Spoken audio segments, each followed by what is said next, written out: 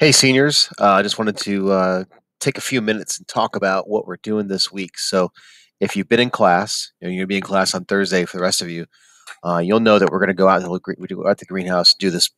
I think it's a pretty cool lab, right?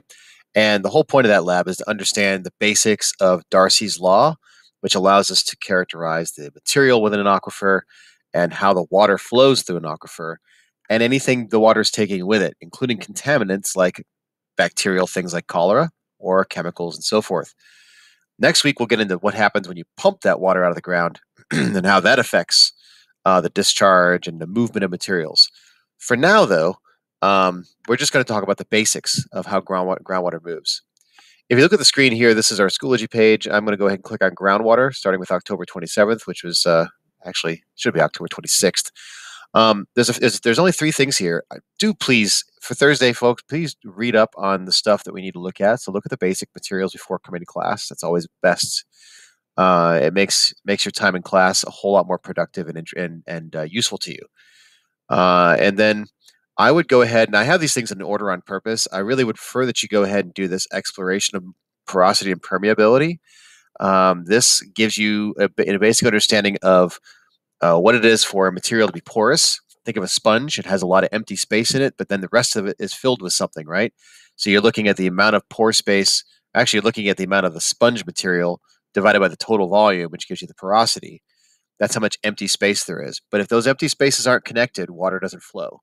And that's permeability. So we want to understand the difference between those two things. They're really important because they play into critical pieces of Darcy's law. If you look at the Darcy's Law material here, though, okay, there's some basic information here as well. What you're going to be doing is basically addressing questions that are in this worksheet here. And there's basic things like that. What is an aquifer, so forth. There's the experiment itself, which we're doing in class. We'll get to the spreadsheet in a moment. And then you're going to be answering some questions. You're going to need to plot some graphs of this Q over A is discharge over area on one axis, so you may have to calculate that versus the gradient, essentially dH over dL, and you're going to look at the gradient and how the gradient as a function of, or I should say, actually, the discharge over discharge divided by square by area as a function of the gradient, excuse me, affects the flow of water through the aquifer. And so you're going to look at some of Darcy's actual data. But then you're also going to compare your own data to that, okay? And that's where the spreadsheet becomes very, very useful. This is all about related rates, guys, too. I mean, if you're talking about pouring water into an aquifer, or water moving through an aquifer, and you're pumping it out, or you're extracting somehow, these are all related rate questions, and especially next week we'll get into that again. So you talk about that in calculus right now. This is just an image you're going to need to have access to. This freeze and cherry thing, and it looks like this. Let me pull it into the right browser here. There we go. Excuse me. All right. If I put that in the right browser there, this diagram shows you in rocks. Water does flow through rock, believe it or not. There's pore spaces in rocks. It doesn't flow fast, but it flows through rocks. And you can see the different kinds of rocks and how they're what we call hydraulic conductivity or permeability compared to one another. Some things like fractured bedrock, like that are over here, when it's flowing primarily through the fractures, have very high conductivities. Likewise, in unconsolidated sediments that are not yet rock, they're just sediments, there's different hydraulic conductivities or permeability. So water is moving through these materials at different velocities, depending on the pore space and the connectedness of the pores, okay? Pore space being porosity, connectedness being permeability. And then, of course, gravity, pushing it, hydraulic head, and so forth. So the column we're interested in is this K column with meters per second. All right, and you're going to be comparing your data in the spreadsheet. This is quality control, if you will. So this is one of those you got out like a standard set of tables out of a scientific textbook of some sort. These values should compare favorably to the ones you actually experimentally get in class. And so if we look at the spreadsheet, which is actually I already had open, but you're going to be looking at several different aquifers. That's these over here, the little PVC tubes, which this isn't really accurate anymore. This is actually more like pea gravel. It's actually bone char, as it turns out. So what you do is you're going to be putting in a value. So let's say like some people had things that were where that they had it elevated so it was a half meter up. And when you're in class on Thursday, this will make sense for you seniors. So this is the change in elevation over over a distance. Okay. And that's what's going on here. So we've talked about Darcy's law in class and so forth. But anyway, this is the initial height, and then this is where the water is pouring into the beaker through the aquifer. This is the length of the tube. And then these three numbers can be used. H2 minus H1 divided by the length of the tube gives you the gradient. All right, I'm not going to fill the rest of these in right now. Then we came up with some times, right? And so for gravel, pea gravel, a typical time would say 350 seconds, or 0.0189 cubic meters of water to pass through, or to fill, to pass through that aquifer. So we're looking at, in class, you'll fill up a liter, the equivalent of a liter of water, through the aquifer, and time how long that takes to happen. And when you do that, you're going to then extrapolate it out, multiply by 18.9 to get cubic meters.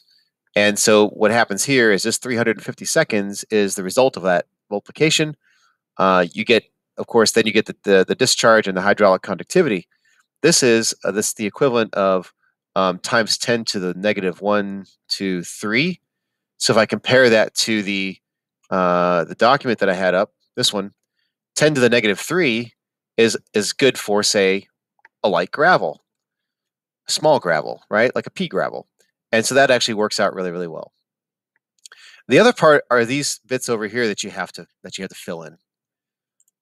This will make more sense as you go through this other activity over here, this one. As you go through that activity, this is asking you to do exactly the same thing. The volume of a grain of sediment, in this case. This is going to take some thinking. If you go with a pea gravel, let's say where each grain is maybe you decide 3 millimeters in diameter. Okay, what is the volume of a grain that's 3 millimeters in diameter, right? The volume of a grain, if we just assume it's a perfect sphere, which of course it's not, but we assume it is, 3 is pi r cubed, right? So you're going to figure that out that way, okay? And then you have the volume of the tube. So if you know the volume of the tube and you now know the volume of a grain of sediment, you can figure out the number of grains. Boom, right? This divided by this gives you this. And then actually, I'm sorry, this isn't pi r cubed. This is going to be s cubed. You take the diameter of a grain and assume it's a cube. That is just literally a cube. And then over here, it's going to be a sphere. Now, when you go from something, and if you go from a cube into a sphere and all the spheres are stacked with each other, then you open up all this pore space where the corners of the cubes used to be. That's your porosity. So you're trying to figure out what the total volume of sediment is in that cube, and the remainder is porosity. So if we say that these sediment grains are 0.002 cubic meters, and then we say that there are 25,000 of these in there, and then we say that this is 0.001, and then the total volume of sediment ends up being, say, there's the volume of the cube over there, and it ends up being 0.002. My porosity is 74%, which means that 74% of the space inside of that tube and that aquifer is empty space. It doesn't have to be connected empty space. The permeability could be super low. It could just be one big open hole inside the aquifer. That's not normal. Okay, usually there's connected space. All right, but that's the kind of thing. Obviously, I just threw numbers in there, so don't pay attention to that. You'll have to calculate some things. But again, go through a little quiz first. It'll make more sense. And then you can go back and answer all your questions, make your graphs and so forth, and write the little report up. Okay, so from your findings. So that's basically what we're doing. So again, ask questions, work with your partner on this, guys. You had a partner in class. We set you up with somebody at your table. Work together on it.